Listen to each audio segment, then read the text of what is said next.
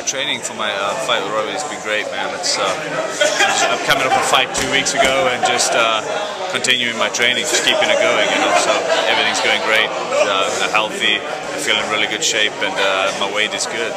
I feel it's going to be a good fight. You know, Robbie's he's a fighter. You know, he comes to fight. He's always exciting. He's super dangerous. You know, anybody who's seen my last 2 fights knows I'm coming to fight. So, you know, I don't think it's a fight that's going to go the distance, and you know, we're going to keep it exciting for the fans. I'm excited to fight Robbie. It's a fight I've looked at for a long time, and you know, I'm not saying he's a good matchup for me, but he's an exciting matchup for me. You know, Robbie's a good wrestler. People don't realize, you know what I mean? You never really see him getting taken down and stuff, and there's reason for that. So I don't know if that's going to change a lot. I'm coming there to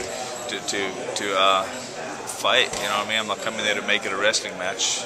That part of my fight career is over. I'm coming there to fight, scrap it up, and let the chips fall where they may. A great fight, you know what I mean? I never make predictions. Robbie's just too tough, and I got too much respect for my opponents to say I'm going to win the fight. You know what I mean? It's going to be a great fight. I'm intending to win it, but I'm sure he's intending to win it too. So we'll see how it goes. I think the big winner here is going to be the fans. All right, and how's training with Herschel Walker? Oh, good, man. Really nice guy. You know, it's an interesting change. You know, I wish him the best of luck. Real nice guy, super athlete for his age. It's good to see someone like that coming in and fulfilling one of his dreams, giving the money to charity. You know what I mean?